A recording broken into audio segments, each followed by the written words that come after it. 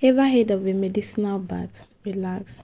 In today's video, I'm going to teach you how to prepare your own medicinal bath using dry coconut leaves and dry plantain leaves.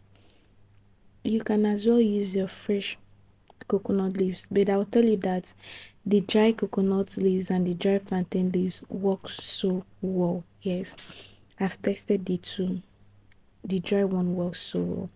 And you can get your dry plantain leaves in the market, in a local market where they sell all these herbs. And you can as well get your dry coconut leaves in a local market as well. But dry plantain leaves is everywhere and dry coconut leaves is everywhere. Yes, you can get it anywhere. So if you are the type that treats malaria every week or every month, then this video is for you. Or you are a type that complains of headache, severe headache, body pains, waist pains, and joint pains, then you have to watch this video till the end, because this medicinal bath will help you with your pains and it will also help you with headache and malaria. So guys, if you have not subscribed to my YouTube channel, just click on the subscribe button. It is completely free, and turn on your post notification bell. So what you are going to do is to get your dry plantain leaves and dry coconut leaves. Then the next thing you are going to do is to wash it very well. You can wash it twice or more. Then after that, you get your big bowl, or you can get your pot, your pot. Then remember, you're not going to boil your dry plantain or dry coconut leaves. You're not going to boil them. You are going to soak them for 24 hours. If you soak it by 7 o'clock a.m. in the morning, then you are going to use it 7 a.m. the next morning. Soak it for complete 24 hours. Then after 24 hours, you can use your medicinal bath.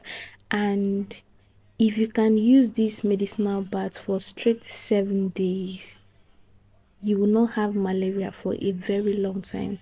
Minimum is 6 months. For 6 months, you will not treat malaria. And if you want to ask me, can I take my medicinal bath while treating malaria?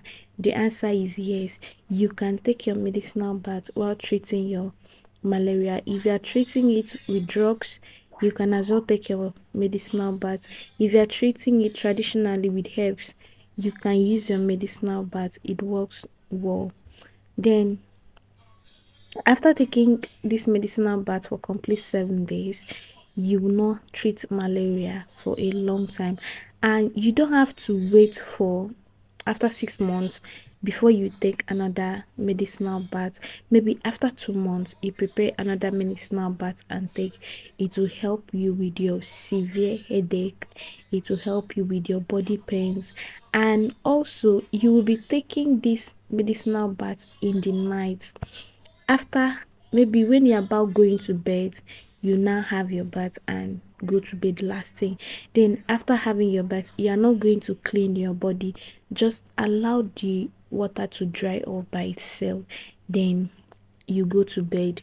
Don't rinse your body after having your bath. And if you're someone that always complain of headache, severe headache, just pour the medicinal water on your head and leave it to dry off by itself.